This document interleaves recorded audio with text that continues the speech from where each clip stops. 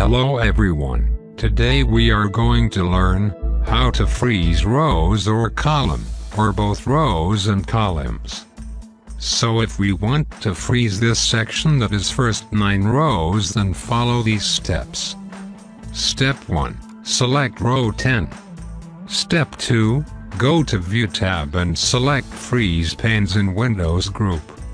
Step 3. Select Freeze Panes. That's it. Now you can see first 9 rows don't scroll down, but columns can still scroll. So if we want to freeze both rows and column, then first we will unfreeze the rows by going to View tab, click on Freeze Panes, and select Unfreeze Panes. Now nothing is freezed.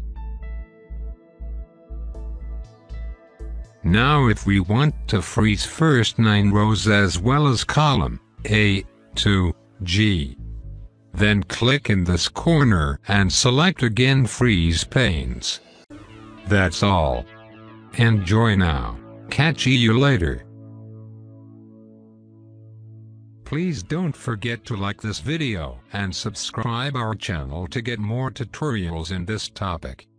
Take care.